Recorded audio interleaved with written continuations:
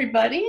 We have about a third of the people who signed up already in here. I have a feeling that people will come and go, and a lot of people signed up so that they could get the link and watch later, and that's fine. Thank you all for joining us tonight. I'm going to start. Oh, we are recording. Very good. Okay. Oh, must be doing that automatically. Well, welcome. I wanted to do this special session in between the regular monthly mentoring webinars because so many times there are a lot of questions and I don't have the time to get to all of them because I've had so much teaching from my guides. And so tonight is going to be strictly question and answer, and I'll do my best to get to as many questions as I can. I talked it over with Ty and with Bev, thinking what's the best way to do this. And in the past, when we do webinars, when we bring people on camera to ask their questions, there's a little bit of a challenge sometimes with getting people's cameras going, getting the microphone going, and that takes up our time. So we're just going to let Bev take your questions and read them to me. And I don't know what the questions are in advance, but we'll just crank through them. And if something happens that we do want to bring somebody on screen, we'll ask your permission before we do that. You have a choice of view. You can click at the top. Usually it's top right of your screen. You can click gallery view or speaker view, toggle back and forth to see which one you prefer. You can see other people or just Bev and me at once or just whoever's speaking. So let's see. Yeah, usually I have lots of announcements and I have pages of notes, but I have absolutely no notes other than a few reminders at the end about events that are coming up. But let's all just get in the right space for this evening. I've been sitting here talking to my team and listening to amazing music that has me all pumped up. And listening to Bev gets me all pumped up. So let's just come into a nice state of resonance with each other. Would you join me in just thinking of all of that you've been through today, everything you've been dealing with? Let's inhale, and as we exhale, just release all the tension and all the stress.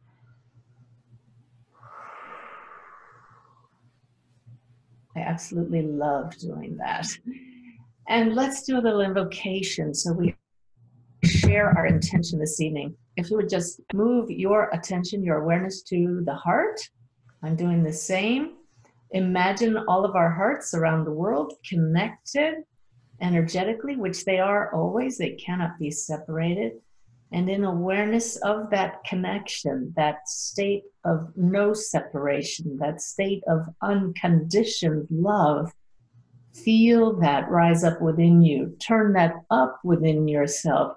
If it's feeling a little low, if you've been feeling a little sad or separated, know that you will feel buoyed tonight simply by the energy of all of us coming together. So may we support each other energetically this evening. May we each hear something that helps further our journeys together and helps to bring more light into our lives and into our world. We're so grateful for this time together, and I thank my team for being present to help these answers come from the highest possible place. And so it is. So speaking of the answers, if a question has been asked before of my guides or of me, and the answer is just really clear to me, I will just say it right away. But in most cases, no matter if I know it or not, I'm going to do my best to pause and make sure that the answer comes from that integrated space that I've gotten myself into already, knowing that my guides are present. I've been having quite the connection with them lately and haven't felt the need to go into a distinct channeling state. I'm able to tune into them just as is. So we will see how that goes this evening. So Bev, are you ready to throw the questions at me? I am.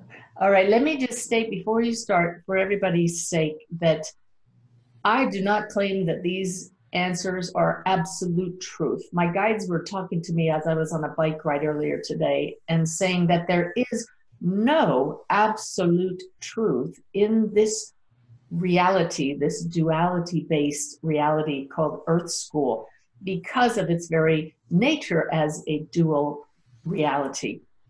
Absolute truth would mean there is no opposite. And as they wanted all of us to understand, the only one truth is pure being and a state of no separation, and that is pure love.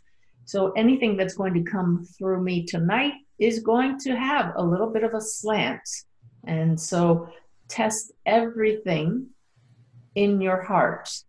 When I say slant, I want to go back to the disco ball analogy that I used in the last mentoring session, that the source arises within all of us and projects this awareness.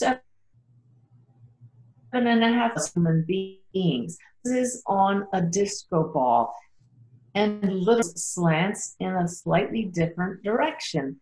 And we resonate when we resonate with each other when our directions line up, they're aligned. We all resonate when we align with our true nature, which is love. But because of the infinite number of viewpoints that we as source can have, it will always be relative. So just so you know, I'm not claiming to be an expert on anything. I'm simply going to try to align with the highest truth. Sorry about that, Bev. Go ahead and ask the first question. Okay, that leads perfectly into a first question here from Kathy. Both you and Esther, of Esther and Abraham, Esther Hicks, channel collective consciousness, as did Edgar Casey and Jane Roberts with Seth and others like Silver Birch. The root of your messages are the same, but you relay the message in different ways.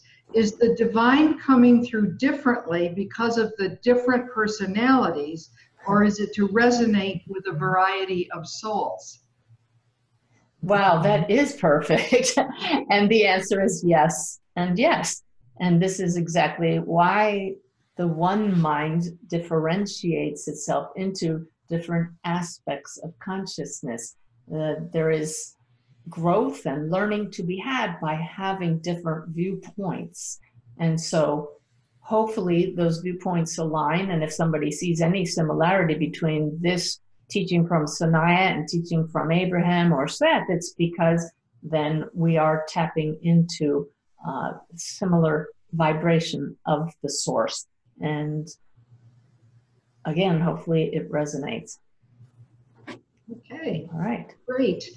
Diane asks, mediums and psychics rarely talk about Kundalini rising.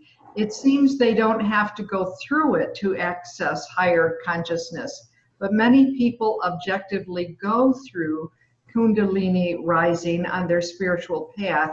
Would Sanaya comment on what is the reason for that experience, its nature, and what one is to do afterward? Okay. And so please understand that even though my voice may not change, these answers are all coming from Sanaya and Suzanne together here. Kundalini is the energy of consciousness that lies, it starts at the base of the spine and rises up each of the chakras, representing higher and higher aspects of our true nature. All of them together become our oneness.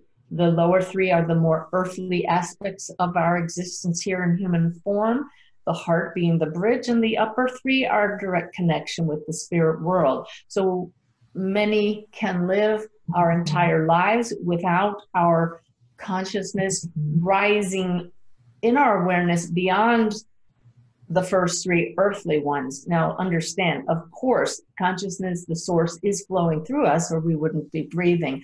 But there is a rising of this energy, our own personal vibration, as that energy ascends through the chakras. Some of you may have experienced what I refer to as ramping ups in your energetic field, a period of several weeks when you can't sleep well, you're getting incredible insights, you just seem more tuned in and aligned with higher consciousness, and then you get used to it and that levels off and that becomes your new normal. This is a bit of Kundalini rising, but it's happening in stages. That's been my experience. We call these little breakthroughs. where I am was speaking of is the Kundalini rising experiences, where some people happen all at once. They actually feel the heat rising, and it can be very disconcerting from what I have read. Let me make sure this isn't just coming from what Suzanne has read. We're supposed to not envy those experiences, but to understand that all happens for a reason. And those who have them can often be so knocked off balance that it's seen as a negative experience. However, it does lead to a great awakening for those who don't then become so disconnected from their human reality that they can't function. So this Kundalini rises naturally, slowly, or quickly. I'm grateful for the gradual rise of it, and I would invite all of you to set the intention that through your efforts, through expanding your belief system, and through affirmative prayer, that you awaken more and more to the true reality that we are, without having this sudden increase that knocks you off balance. Okay. Thank you. Okay, Mary's question. I'm a student of the book A Course in Miracles. Is Sanaya in agreement with the principles in that book? Yes, Sanaya is in agreement. They just gave me a big lip twitch with that one. And they're saying there is much truth there. You can trust the source of that channeling, which is Jesus. And then they caution us to understand that when Jesus, the consciousness of the vibration of the one known as Jesus, speaks in that way, it is coming through as a vibration of consciousness and not necessarily as the man who everyone knew as Jesus. The goal of that work, just as all works that try to get us to truth, to awareness of our unity, is to feel the vibration of the teachings, to awaken truth within your heart. And that's why, once again, there is so much similarity in these kinds of teaching. Great, thank you. Okay, Sandy. Thank you all. Let me just interrupt you a second, Bev. I see more and more of you coming in, and I welcome you. Thank you so much for lending your energy to this event this evening. It's just a pleasure to be with all of you. And trust me, what I love about this work is that I just love every one of you, and your energy and the love that you send to me is what makes all of this worthwhile, and to Bev as well. Wonderful. Okay, Sandy asks, how does a person get their logical mind and their heart mind in sync? I'm a left brain dominant person, I think. And she says, I trust you, Suzanne, because you are a left brain person, or your background. If one never has an aha experience, how do they get to trust or open their heart as you have? That's a great question, Sandy. What's really awesome is that you recognize your left brain aspect. Back when I was solely left brain, how many of you saw that picture of me in my camouflage uniform earlier this week? It's so funny looking at that, because I was totally left brain then, didn't even know the difference between the logical, analytical left brain and the flowing, empathic, intuitive right brain. As I said, recognizing that that is your tendency in this incarnation, simply set the intention to overcome that and seek balance. Now, we talk about left brain and right brain, but it may prove much more helpful for all of you who want to be more balanced and thus more coherent, in a coherent state. That means wholeness, not coherent as in you're incoherent. To, instead of think left brain and right brain, think head versus heart.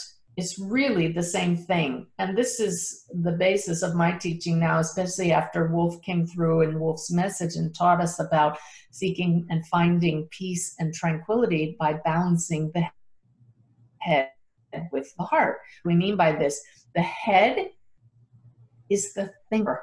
The heart is the knower. Think about, let's not use that word think, reflect upon times when you simply know things. Isn't that intuition coming to the forefront? Whereas those of us who rely so much on what we've been taught, what we've experienced in the outer world, tend to go directly to thinking, analyzing, judging, comparing. That's being in the head. That's a very masculine trait. We all have both within us. I've lately been writing shorthand when I take notes and remind myself to balance head and heart. I have, of course, the symbol of the heart with the Valentine's cards, and I needed a symbol for the head, and it was very clear to me to just draw a box to represent the head. And are very Linux is perfect for a symbol for that. The heart aspect is the curves, the flow, and so the heart drawing is a perfect symbol for that. When you're in your head, you're in a box. Perfect. We want to get out of the box of thinking a certain way, being rigid, and move into that expansive, open heart space. So how do we do that, Sandy asked? Number one, again, set the intention to balance the two. And then second, simply recognize what you have here is a pattern of behaving and thinking. It's a habit. And how do you break a habit? By repatterning your behaviors. So this is what I work on constantly, especially in these last few weeks and when I've had a new ramping up to a new level and really understand this whole balancing of the masculine and feminine aspects. And that feminine aspect is more in the heart. And certainly working as a medium, I truly want to be more in that knowing state than the thinking state. You get in a flow state when you're creative, when you're playing music, when you're writing, doing art, when you're just lost in nature. That's a heart-based state. So set the intention of being present, being aware. What aspect of yourself are you identifying with? The thinker or the knower? We can do a little exercise now, and this is the kind of thing I'm really going to be doing at my Unity Village retreat in Missouri next April. All of this new teaching. So let's just do a quick exercise right now. Think about your awareness. This is going to cut into our time, but I hope it's valuable. Your awareness is usually in your head because this is where all the input is coming in through your eyes, your ears, and you thinking is happening right there. But all it takes is an awareness that there is another mind in your body, and it's the heart mind. You can move your awareness, literally see your awareness like a ball of energy sinking down to the heart mind.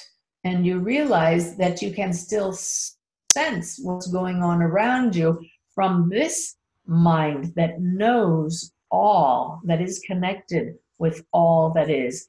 So just simply move your awareness to the heart mind and imagine knowing 360 degrees around you, not just straight out in front of you, seeing and being drawn to objects outside of yourself and thinking about them, but moving your awareness to the heart area and tuning in with an intuitive, flowing discernment through knowing.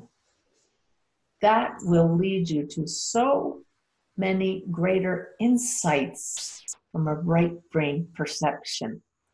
That was a very long answer to Sandy's question, but again, it's habit. Just do that exercise that we did right there. That's one of many, many you can do, and many that I'll be teaching at that 4-day retreat, to get out of the head and into the heart. It's very difficult to stay there, but the more you do that, that's where that balance comes into play. Wow, great. Good stuff. Okay, Lilia asks, can you tell me your thoughts on euthanasia? I can tell you my thoughts, but let's go to more universal one. Sanaya has talked about this in the past, and always when we get into questions of morality and ethics, once again, the advice is to go to the heart. What is the motive? Now, I don't know if that question is about pets or people, but the answer is the same. If the motive is to alleviate suffering, then at least there is understanding of why we would want to take the ending of a life into our own hands. So what I'm sensing is that there is no right or wrong answer because, again, this is the relative reality. But any decision that is made based on love comes from the highest possible motive. And that's about the best answer we're going to get on that one. Okay, thank you. Carol says she is able to feel the energy of spirit very strongly. She even gets eye twitching, but she is unable to ascertain what the message is that she's supposed to be receiving. How do you suggest that we can better hear, in quote, the messages that are being sent? How do we determine if it's real or just our imagination? As Sanaya has often said, anything that comes through in consciousness is real. Anything. And there's a reason that those thoughts bubble up into your consciousness. And this is where the practice of resting in that open heart space will help you to discern more and more clearly what is your truth. My lip twitches as a way of letting me know that I am tapped into my team, that I am accessing information at a higher level than simply the human awareness. And it's going to come with practice and intention and asking for validation when you receive guidance. If you feel something is your imagination, know that that answer came from a higher place. It may be your own higher self, or it could be guides or loved ones on the other side. So even if you don't know the source, direct your heart directly to the source of that input and ask, if I am to trust what I just discerned, please give me a sign. I would like XYZ as a sign. You can actually ask for what that sign is and then be open to that in the coming days popping into your life. If you don't see the sign, you very well may have imagined it. Keep repeating this process regularly and the signs will build up, and then you discern what was the difference in my imagination. It has a bit of a heavier feeling to it versus the lightness of an ethereal message that comes from higher consciousness. It can be so subtle. If there's twitching without discerning any message at all, perhaps you're simply supposed to tune in and see if you feel a presence and then initiate a dialogue. All right? Why did I just feel that? You've asked the question and now you wait. And if nothing happens, then feel gratitude for having received some kind of a sign. If it's just one twitch and it never happens again, that probably is just a tick in the body. But if it is repeated, then that is most likely a guide, a helper, trying to get your attention. Open that up through repeated contact, gratitude, and love connection every time you do so, and that could lead to a really beautiful relationship. Okay. Right. Next question is from Donna. When you pray in your prayer language, are you praying with your guides or is your soul communicating with Source? Donna, if you're asking me directly, I don't do supplicatory prayer any longer. Supplicatory prayer is when you say, oh, please help me with this. to God, to a separate being. I don't do that at all anymore because my understanding of God has changed and evolved so much that I know that we all arise as thought forms of the one being, the source, this well of love, this infinite, pure consciousness that we can't even put into words. So that would be like asking favors of a person. So I don't do that. However, I know that my guides are also aspects of source, just as I am. We're all, even the guides, acting out stories, but they are at a higher level of awareness and vibration than this Suzanne story at this level. So I do ask them to help me have more clarity, to guide me in the right direction.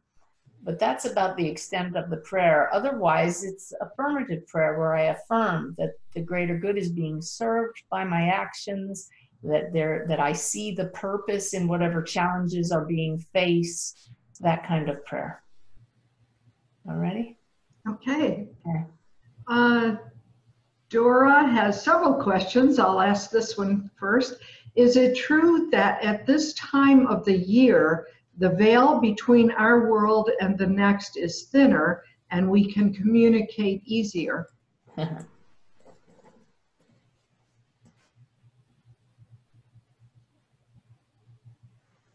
The veil waxes and wanes like the cycles of the moon. And as the moon and the tides have cycles, the calendar has cycles, our physical bodies have cycles, and so it will be different on different days at different times of the day for all of us. I am sensing that it has nothing to do with the Christmas season or any religious beliefs that the veil might be thinner at this time of the year, but that you can notice patterns in your own attunement to higher consciousness, that it comes and goes, and you're not to be discouraged when it seems to be not quite as accurate as it always is. The basic message is that we can get through the veil at any time because the veil is simply a construct of consciousness. The more we understand that we are pure consciousness, the veil literally disappears. So set that as your intention. Do not see the veil as an impediment, or then it truly would be heavier at some times of the year than others. Do you see how our thoughts can be like erecting a wall? Just look at your thoughts and state, I am pure consciousness, and therefore, even though we have cycles that cause my attunement to be greater or lesser, at any time I can attune to that which I am. Wow. Bev, let's move on to somebody else's questions just so we get to ask as many different people's questions as possible. How are you all enjoying this? You can raise your hand if this is good stuff, or this is kind of good because you can't raise your hand if you don't like it. I see lots of thank yous coming in. Okay, excellent. Well, I hope you all enjoy it. It's this is really fun for me. It's a good experience in focusing and trying not to just, what I'm trying not to do is saying Sanaya says. I want you to know that this is coming from us as a combined consciousness, and therefore hopefully modeling to you that you can tap into that same source yourself, not Sanaya, but higher consciousness in general. What did I just want to mention about, this Q&A. I don't know how many of you know, but the first Thursday of every month on my radio show is strictly an hour of Q&As just like this. And that would be this Thursday. 2 days from now is the first Thursday of November. So if you can tune in, you can ask questions live on the air. And I always give away one of my free online courses during that first show to somebody who calls in with a question. But meanwhile, here we are. Let's go with some more, Beth. Oh, I'm loving the feedback coming in the chat right now. Lots of thank yous, lots of thumbs up. Great. This is interactive, so if you want to comment on an answer or one of the questions, keep chatting with us. Is Beth great or what? No. I could not do this work without her. And without Lynette. I don't know if Lynette's tuning in, but Lynette is my scheduling assistant, and you both free me up to do so many other things. So Okay. applause. I'll take a question that actually came in by email earlier from. Yeah, and I would just like to tell everybody that we were trying not to get questions by email. So please, when I do this again, please do not submit questions by email, because I really wanted this to be real-time live. But because people did send them in, we're taking a few of them, just a few tonight. And most of them came to me directly, and Suzanne didn't see them ahead of time. So, okay. I understand, Kristen says, I understand that on the other side we are beings of light. We're surrounded by love. But on that side, is it also a sort of physical reality of its own? Are there physical structures? I've heard of classrooms and such. Are there lakes and mountains? Can we create our reality around us? Does it feel physical when we do? Okay, that's enough, Bev. We have to keep these questions kind of short because I overload. I think I got the gist of it. Sorry to cut you off, but wow. Okay, I get the gist, and the gist is, what is it like on the other side? And I can tell you from experience doing readings that unanimously those spirits who show me what it's like on the other side show me a reality that they create with their own thoughts. I'm being shown right now images of Robin Williams' movie. Was it These Dreams? What's the movie? You remember, Beth? I'm sorry. Somebody can type it on the Robin Williams movie where he crosses to the other side. Something, What Dreams May Come. I believe that's it. What Dreams May Come. And so vibrant colors, but beautiful crystalline buildings, and think Wizard of Oz if you want, but beautiful surroundings. It sounds like utopia, and why wouldn't it be if we're creating from a place of love? So yes, we create that. And how solid is it? Because it is also a relative reality, meaning that it's not just pure consciousness. There are objects to draw our attention to, meaning there's then a subject and object, and it's all relative to each other, that it appears very solid to those who are in it.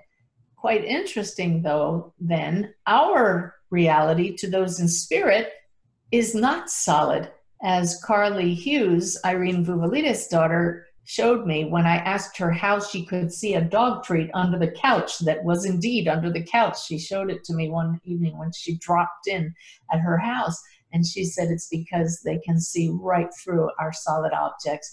And some of you have had the miraculous experience of seeing loved ones literally walk right through a wall or a door. And so each reality is relative to each other, but within that reality, things appear to be solid. But is this hand solid? Not if we were to put it under an electron microscope. Everything is simply vibrating. Interesting stuff. All righty. Ready. Okay, from Lynette. Do you have any thoughts about if there is a particular purpose in a soul coming here as a transgender individual? Was it a decision made by the soul before coming to Earth? That's enough. That's 2 questions. Sorry, Beth. I can only hold so much. Okay. I am definitely sensing that that is a soul's plan, and that you're seeing more and more of that now. Why now? Because the consciousness of humanity is at a point where we are even able to consider it. So while it's not openly accepted at all levels of humanity, you didn't see this a couple hundred years ago. I'm actually sensing that that desire was not in human consciousness at that time, that people are now coming in with a desire to experiment with different viewpoints from the gender aspect. And therefore, we're seeing more of it, and it is presenting us perfect opportunities to practice understanding and compassion and change. Is there a follow-on to that?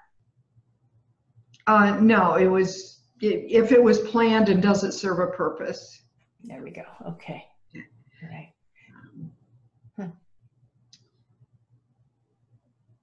Okay, a reincarnation question, anonymous. With everything happening now simultaneously, are aspects of our higher self experiencing reincarnation simultaneously? Well, all aspects of ourself are here.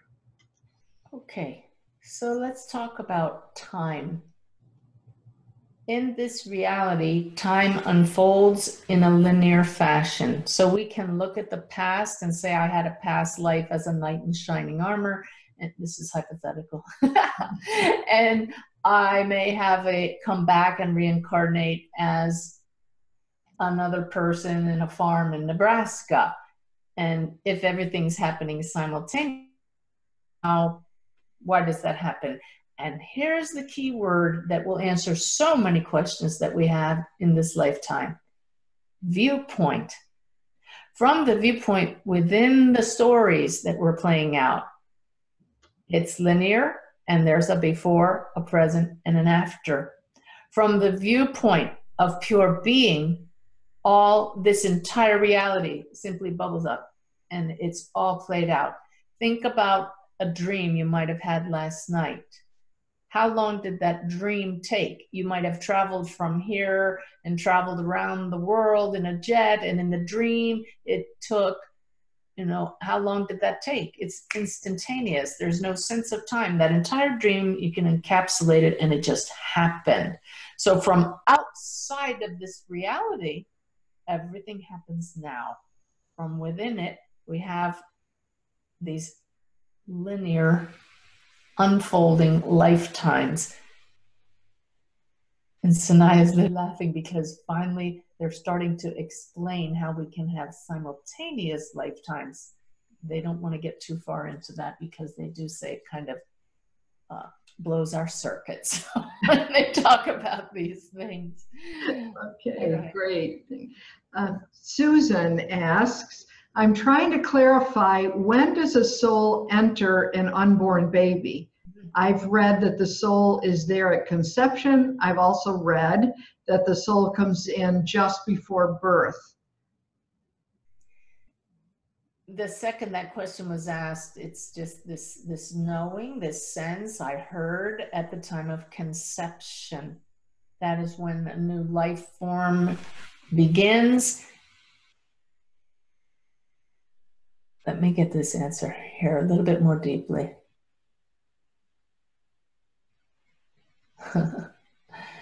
So the answer is coming up that when does the story begin? It's all one source. There is no separate being. And yet we need to pin this down. We need to know when the story begins.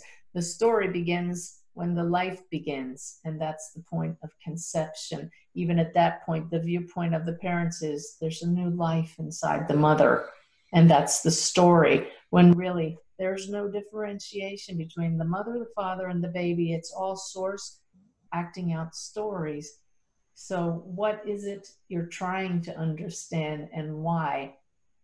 The greatest understanding that we can come to is it really is just one being. There's no differentiation. And when there's no differentiation, all you have is love. I kind of got a little bit off topic there, but it is an interesting question of why does it matter? It could matter if people are asking about miscarriages or abortion. There is a soul assigned to every new being to play out that story. And if for some reason that life story is interrupted, I've seen over and over again how that soul energy surrounds the mother and father for their whole life, no matter what happened during that pregnancy, with no judgment, with only love, because they're connected. Because that story is supposed to play out as one family group. So know that no matter what happens, the love is always there and will follow you. Okay? Excellent. An add-on to that from Susan is, does an unborn child know that we're praying for him or her? Well, I think the answer was inherent Is there? Yeah. in that last one. The prayers are love sent out from the heart, mind, and that energy is felt at all levels through knowing and never ends. So, of course, the answer is yes. Okay. Let me go to a question from Sharon. When suicide is mentioned as the reason for a person's death, many people comment things like he was mentally ill. I think sadness overwhelms humans, and suicide is simply a way to end it. What have you learned from those who have taken their own life? Okay, since that question is directly to the Suzanne story here, I'll tell you from my point of view, from my personal experience, that, boy, I have brought through hundreds of souls whose people story ended their lives themselves. And every single one says, I'm still here, I'm doing fine. Every single one was aware, is aware of the pain that their actions caused their family members and does feel regret for that. I'm not sure I can say a blanket statement. Every single one speaks about missed opportunities here in Earth School, but most do. And many then dedicate their ongoing awareness to helping the family here or to impressing upon the consciousness of others still here who are going through struggles to stay with their human life, their human story, to work through the challenges, to not end up on the other side before they learned those lessons and helped other people here. That's what I've learned. Okay, thank you. A question that... Do you guys know how much I love all of you? I'm just overflowing. I was sitting in here earlier getting ready and I was just listening to this music and it was just bubbling up and I let out this whoop, and I'm surprised that Ty didn't come running from the other side of the house, but I think he's used to me by now. You wouldn't want to go running with me. It's almost embarrassing, but he's so used to me because I just get high on life and I make funny motions. I was in Salt Lake City with Bev last weekend at a conference, and I went for a walk, and I was just so overflowing with love, and I had this music on, and I'm making little motions, and I thought, they're going to come and lock me up. I know they are. I want to go home. I mean, home back to Ty. I didn't want to be locked up in a straitjacket. You know, sometimes that's just what happens. Okay, I had to lighten things up a little because I'm trying very hard to be in this beautiful heart space to get the answers today. So if you can feel the energy, are you noticing the difference between, I'm just not in the head today. I'm not thinking. I'm really trying to apply what the guides have taught me. No thinking, no judging, no asking before I even talk, is this right or wrong? Just trusting the knowing. I hope you guys will try that because it's really an awesome way of being. Okay, Beth. Okay, Anonymous. What is the importance of family history, if any?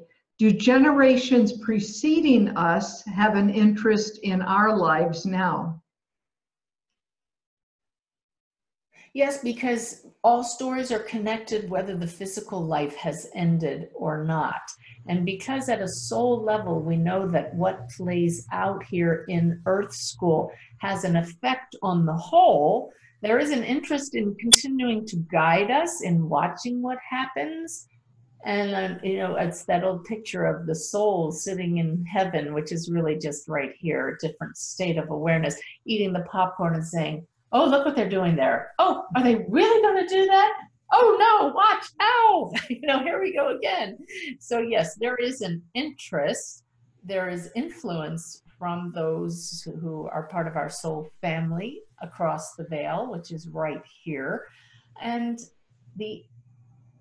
we have chosen that family because of the characteristics and traits and the genetic passed down. I'm missing the word in there. What is passed down genetically from generation to generation? There are lessons inherent in physical challenges, in traits, personality, the history that leads to a certain belief system. So absolutely, we choose our families, and we are connected and remain connected even across generations. Great. Okay. Cindy asked, how do we reconcile the dedication to spirit with the reality of what's going on today, where hate and oppression are rising to such levels? How do we reconcile the dedication to spirit with what's going on today? Well, I celebrate that more and more of us are awakening to the fact that the hate and the discord arises from the story, and that all of us who recognize these are stories we're playing are alchemists. We are able to transmute the anger, the fear, the discord into love. And you can only do that when you see that anger and fear and discord for what it is. People stuck in the story who don't realize who they are. I want to share with you an analogy that might help you understand more of who we are. Imagine that you are in a fog bank and you're stumbling around a bit and you don't realize you're in a fog bank because this is all you know, and it gets a little bumpy and a little uncomfortable, and suddenly you step out of the fog bank and all is clear, and you look around and you look back at the fog bank and you say, oh my gosh, no wonder I didn't understand what I was doing. No wonder I stumbled around a bit and got out of sorts because I couldn't see, but now I see. And I'm going to go back in there knowingly and help my fellow travelers who are still stuck in that fog, but I'm going to see things differently. I'm going to see with the heart. And so we step back into the fog bank and we don't lose sight this time of who we are. And so as we see people stumbling about and shouting at each other because they're stepping on each other and they're arguing with each other, we remember that clarity exists and we've brought it back in with us. So how do I reconcile it? I see the story for what it is, and I hope you all will see that none of us is better or worse. We're all still living stories, but you can see the story from that different viewpoint. I don't want to put viewpoints in quotes. That's the word of the day. Viewpoint. You choose it. And when you see people arguing with each other and when there's angst, they're coming from the viewpoint within the story, identified with the story instead of knowing. We all arise from that clear awareness. That makes all the difference in the world. Okay. Sister Rosemarie asked a question about interdimensional beings. What does Sanaya say about these beings and other forms of life in the cosmos? Think disco ball again. It's all source. And our source, us, we as the source are limitless. Why wouldn't we want to play as other beings in multitudes of realities, different shapes and forms, just playing and interacting? But there is a bit of compartmentalization so that we have Earth School here and we might have another reality over here with a different name. But this is why we can play in other dimensions right now, simply by shifting our focus and getting into an expanded state of consciousness, because we are that consciousness from which all of these stories arise, whether they're extraterrestrials or human stories. That is our unified source, our common heritage. So we are viewing this reality through the lens of a body and a mind, but we're not stuck there. But there is a reason we're looking through this particular lens at this time, so that source, us, we can shine in this human realm. That's why we're here. So do your best at shining in this role. If you want to play and want to learn more about other realities, then go have some adventures in consciousness. But in the meantime, there's a reason that we as awareness have chosen this reality. Let's just shine and do our best to help others shine with us. Thank you. Okay, Rhonda has a question about spirit guides. Can our major spirit guide work with more than one person at a time? Can they? Absolutely. And they have told us repeatedly, we give them enough challenge. Why would they want more than one? When we're sleeping, they're taking a break. Trust me, planning how to get through the next day with us. They can, but generally just one person per spirit guide at the level of the spirit guide. Now, when you get to the masters, very much more powerful, a greater reach. They can help many of us at once, but individual spirit guides take on one person from physical birth to physical death. I'm so excited to tell you that my new Hemisync set, Working with Your Spirit Guides, comes out in 2 days, this Thursday, November 1st. If you're on my email list, you'll get an announcement about it, but it's a very nice product, and I am really proud of this, and the people at Hemisync are super excited because they can feel the higher energy that created that. So I hope that you will enjoy it as well. Bev, you had a chance to try it, and Lynette did. They're my sounding boards, and it's going to be really cool with those Hemisync tones overlaid on it. If you haven't met your guides yet, this is really going to be a good opportunity to get to know your team. Right. You just answered someone's question who had asked, are you doing a new Hemisync CD? Yay! This one has 3 different tracks, and every one of them dictated by Sanaya, and I really am just so grateful to be able to share this with everybody.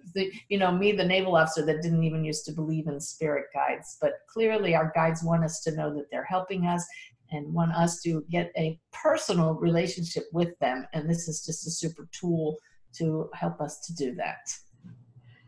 And for Ginger asked, how do we learn who our guides are and how to connect with our guides? And truly, I don't want to sound like a commercial, but that's what this series is all about. And also my workshop with Suzanne Wilson, I've given it 3 times around the country. We're taking it to Washington, D.C. in July.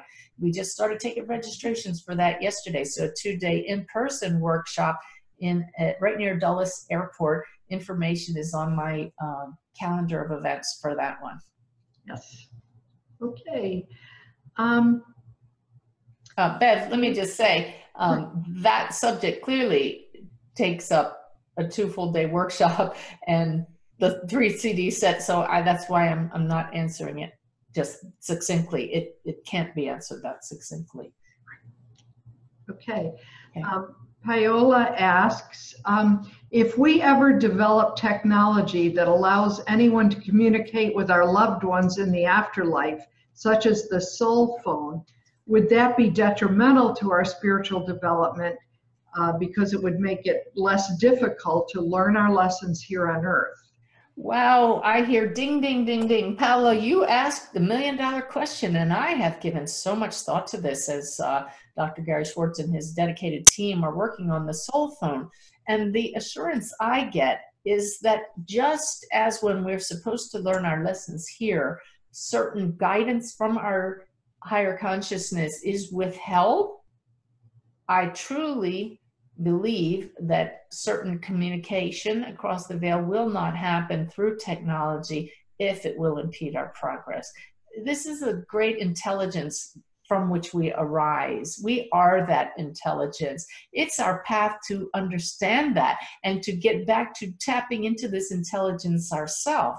I've been given a tremendous lesson lately in why I'm not sensing my own mother who passed 2 months ago. It's because I had some really awesome learning to do, and the result is this new and increased connection I have with my team, greater understanding about who we are and why we're here. And if I had remained clinging to the little Susie and her mom's story, I don't know that I would have had that learning. That's a little tough to swallow, but I know that my mom is here. I talk to her anyway, and I'm focusing on the greater picture now. So it's kind of something for all of us to think about. How much do we truly need the other members of our story? We love them. That love never dies, and therefore the love is always here. But they and we arise from the same source. That's what they want us to know. When we can step out of the fog and join them in the clarity of the unity of who we all are, that's when the miracles really happen. So do we need technology for that to happen? That's the big question. We don't, at this human level, control that. So it's really going to be interesting to see how that plays out. Oh, great. This sort of leads into a next question that person asked to be anonymous. Is it possible that some souls come to Earth in human form with a soul contract where no matter how much they meditate or sit in the power, they will never be able to connect with spirit? Wow, what a great question. And the answer is yes, of course, anything is possible because you're dealing with limitless possibility, unlimited creation. And so why wouldn't we have a few souls who are just like physical blindness, blinded for life? And what lessons will that lead to, if not for the one who's blind, but for those around them? And just like a wild card in a deck for a poker game, we don't always know who that will be. So here's this one who didn't even know there was a greater reality until around age 46. And then there it is. Maybe somebody will have a great awakening on their deathbed. Because we don't know, the heart keeps urging us to keep searching. And in seeking these bells and whistles experiences, we can't help but learn. We can't help but turn up the love. And the discouragement comes when we're stuck in the story. If you're discouraged, then you're still identifying with the story. So then you ask, what is beyond the story? What is underneath the story? What is behind the story? Step out back from the fog bank where the story is, and you may have some pretty big ahas and no longer need huge connections with your loved ones because you simply get it. Huge connections with your guides, bells and whistles, spiritual awakenings. Awakening doesn't have to be some huge event like a Kundalini rising. It can just be this moment of grace when you say, oh my goodness, I've been that all along. It's right here. I can't be separated from pure awareness, for I am that. And do we have to awaken to that? It's just so close. It's as close as your breath. Excellent. Sort of in the same vein, Pamela says she's watched last month's seminar multiple times and said, I understand the disco ball analogy with the source experiencing life through different lenses. But also, you said, there's the Suzanne story. And Sanaya said The story continues after death because there are more lessons to be learned. I'm confused. What am I missing here? Okay. It's just like our dear friend Brenda Baker, who came back immediately after passing. She said to us, I don't have to appear as the Brenda story, but I'm doing that so you recognize me.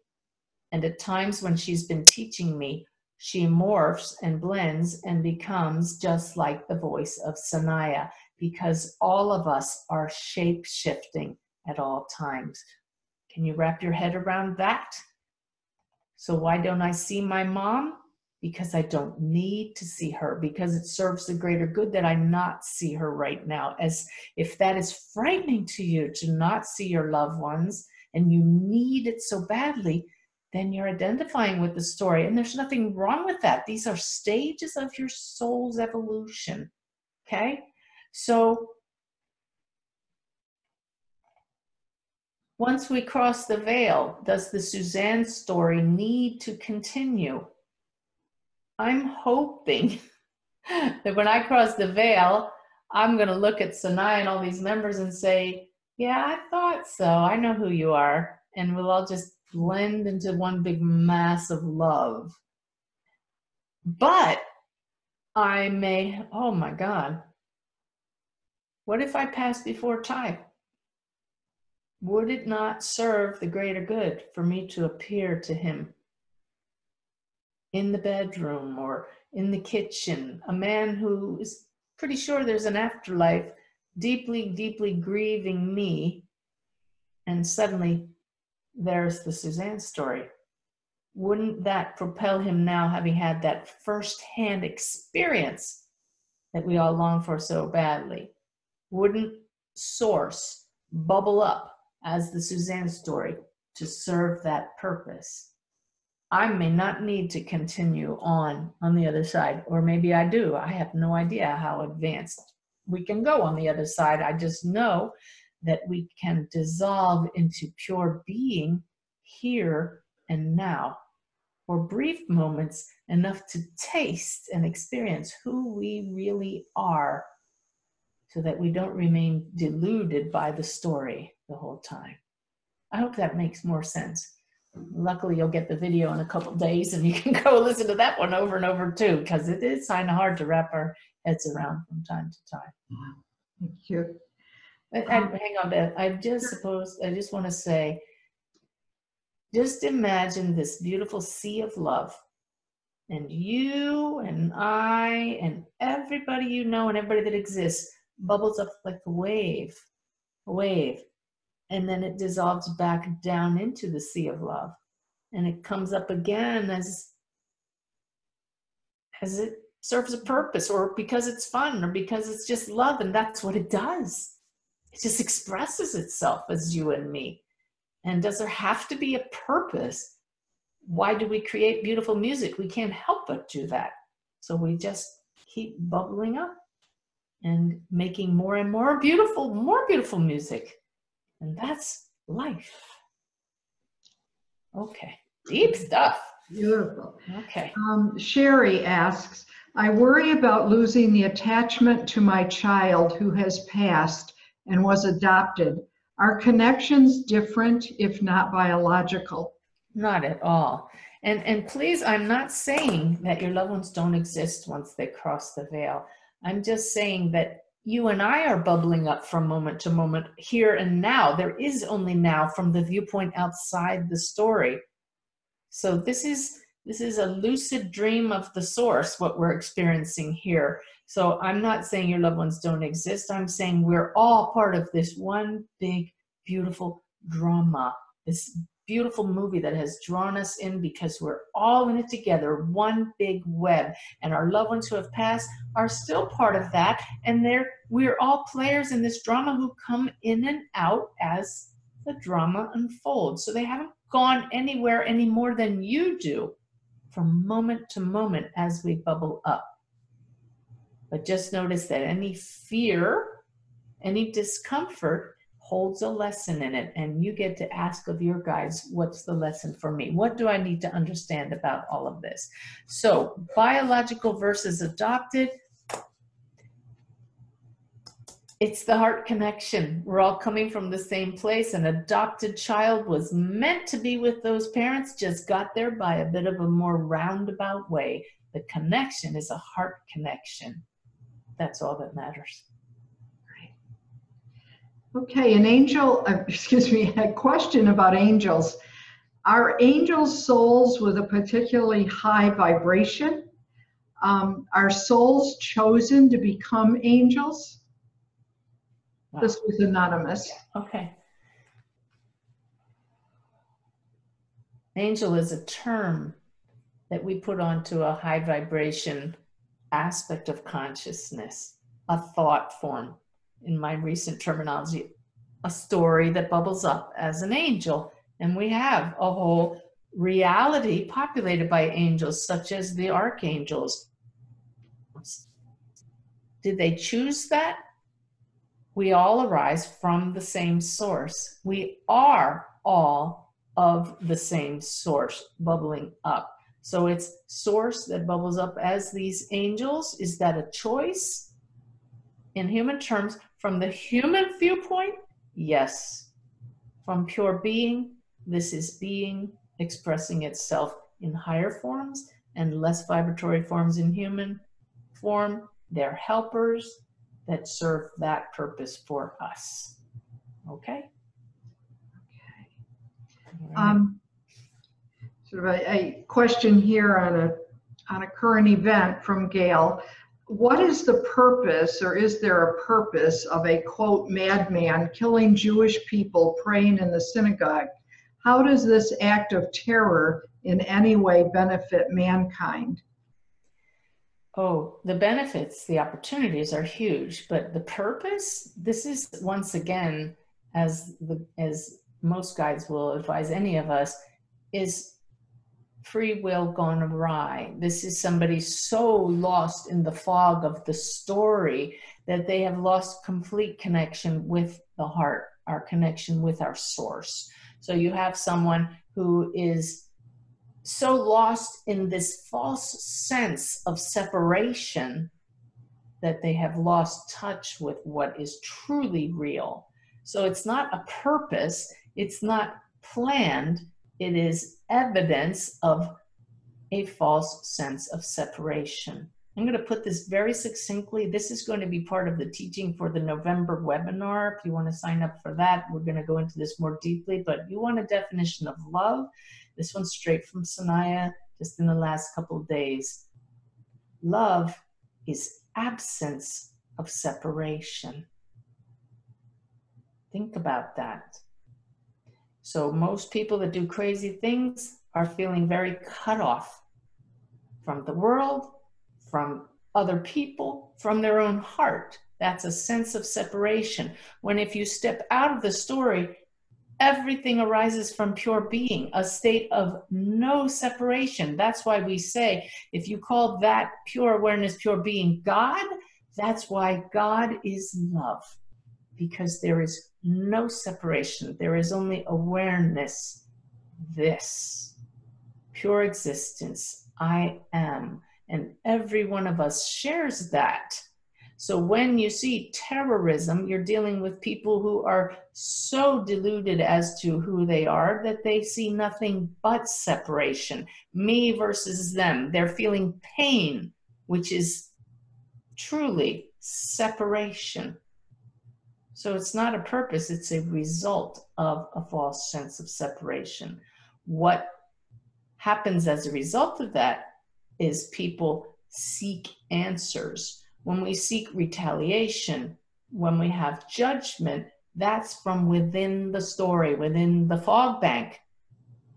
Those who have stepped back into the fog, having experienced the clarity, knowing I am that from which all arises, know that ultimately outside this drama, there is only pure love. We dissolve back into that ultimately. All of this is temporary. All of the pain is within the temporary story that's playing out. But this peace that passes all understanding comes from having touched through the heart that place where nothing changes, where no thing exists. So what comes from these stories is being able to read the headlines, and when you can do that and still know that all is well, that goodness is the basis of life itself, then there is hope for humanity as more and more of us come to that understanding, step back into the fog and shine the light so that the fog clears. I think we have a way to go, but the fog is clearing. And just the fact that you're here listening tonight, that heart pull, that connection that we all share, that's evidence of that. So what we do is we become the light, we shine our light, we help others to see there is another viewpoint. That's what we say when we say we make the highest choices. We go to the highest viewpoint, and that is always going to be beyond, beneath the story, the place, the space, the awareness from which the story bubbles up. Okay. Another anonymous question. Can Sanaya speak to the environmental concerns many in the world currently have? There are many who fear the world is going to be uninhabitable in a short time.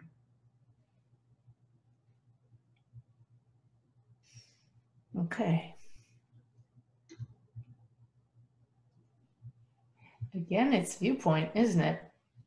This world is part of this drama that we've all chosen as awareness to take part in. Can you step back enough to be the change that's going to take to change our world? That's what's required of us. The peace comes from knowing that ultimately there is no death. There is a consciousness even within Mother Earth that is looking out for herself, but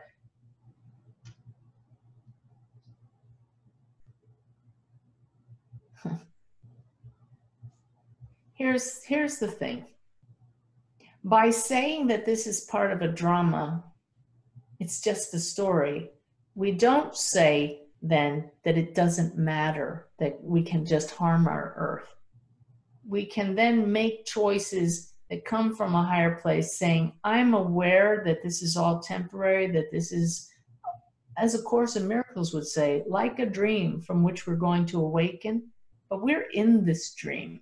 And since we're here, we're going to make decisions and take actions that make a difference, that show people that mistreating our Earth, nature, is not acceptable. So you can still come from a place of love, come from a place of awareness, awakened awareness, and still be concerned without being distraught. I hope that makes sense. Thank you. You know, this is challenging to hold that I'm going to admit it. It's challenging to hold that focus from the heart without getting in the head. It's kind of like doing an actual channeling session, which I usually only hold for about half an hour to 45 minutes. So I may not go the full 2 hours tonight, maybe another 15 minutes, and you probably all are going to fall over yourselves. But let's see. How are you doing, Bev? Oh, great. Okay. All right. I'm buoyed by all these chat comments that are wonderful, and people are so thankful for this. Let's see. Ginny asks, what happens to the personality when someone dies? How does a medium connect to that personality? Well, that's the thing. When I do a reading, if I don't feel the personality, then I really haven't connected with that person. And our personality is, these are the characteristics and the traits that identify the role that we are playing in this lifetime. Remember, we are pure awareness bubbling up as a body mind, and that comes with certain traits, characteristics, steady patterns and programming. That's our personality. That's the ego. So if you wish to remain connected with your soul family from across the veil, just like Brenda, you are going to maintain that thought form. Awareness maintains it and comes back and participates in a reading as that which would be recognized by the family members here. So yes, personality remains, but because it's still part of the world of duality, it is changing as well. So this is why we see personalities advance, souls grow even across the veil. Some, just like here on physical earth, faster than others, as we all grow to be more and more beautiful expressions of the light that we are. Okay. Deanna asks, why do you suppose souls choose violent exits as opposed to a gentle transition?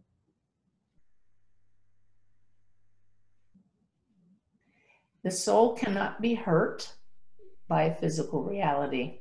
Pain is not felt upon death by the soul. If lessons can be learned by a certain type of accident, then that may be a choice. Sometimes certain passings happen as the result of free will gone awry, such as those who were killed in the synagogue terrorist act that we just heard about earlier. But simply a reminder that ultimately, beyond the story, there is no suffering. And if we're suffering, then we're still stuck in the story. Remember, you get to choose the viewpoint. It's that flexibility, and it's a habit to remain stuck in the story. If it's too painful to see what's going on around you, tune into the heart, shift your awareness there and say, if I am this awareness, I would like an example of no suffering, of the peace that's always within here. Let me see this in a different way. That's an example of the prayer to your guides, to higher consciousness that we talked about earlier, the prayer. I think I'm going to take one or two more, Bev. I'm having trouble holding this focus, and I don't want to give any answers that aren't the highest answers. So let's just, get one or two more. Barbara asked, are any humans ever born without souls?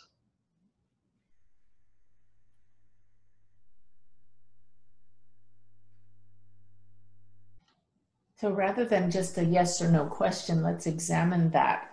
Who are we? We are pure awareness that bubbled up as a thought, and then the thought became focused on the thought and runs off and becomes a story, acting out a story in this human form. That human form can become aware of itself as the source or keep focusing outward. We all arise from this pure consciousness, and individuated aspects of that consciousness, we might call that a soul. The soul is the one that appears to take on a body-mind. So the answer is, could you have the appearance of a story without the thought form beneath it? If that's the soul, then what is the answer? One precedes the other. Okay. Wow. This is heavy duty, deep stuff. I think we're going to end there. It just keeps getting more and more deep, and I want to absolutely ensure that the answers come from the highest place. And I don't want to just start blabbering now. So why don't we do this again sometime? I love that so many of you joined us. What do you think, Bev? Sound like a good idea? Sounds good. We'll do it again. Yeah, we'll do that sometime. Not within a month. We need a break. And poor Ty gave up another evening with me to do this, but he's such a champ. I love you all. I thank you for joining me. Let's see if I've just said everything that I needed to say. Yeah, I sure did. And just a reminder that Thursday is another chance to ask questions that didn't get answered today. Yes, indeed. So my thanks to Bev, and let's all just join our hearts again. I don't want to just leave you like, wow, what just hit me? So let's just move our awareness into our heart. Take a nice deep breath. Breathe in the love that we've been surrounding with. Send that love out to each of us. I just think it's awesome how we all came together using technology for this purpose. So I'm glad it worked. Why don't we just stamp our feet just a little bit to ground ourselves? Because truly, we kind of all get into that same space. And with gratitude to all of you and to Spirit for helping us, I want to wish you all a blessed good night. And thank you. Namaste. Thanks, Bev.